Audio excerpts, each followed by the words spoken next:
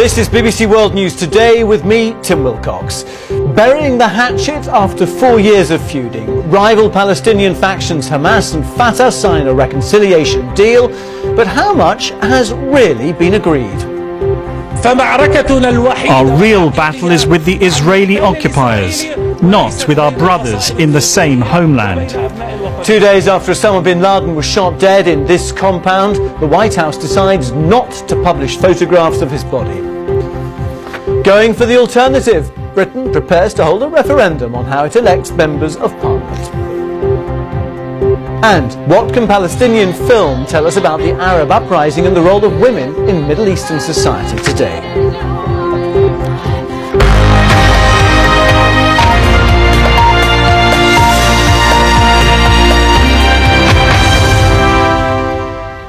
Hello and welcome. They said they were turning the black page of division forever.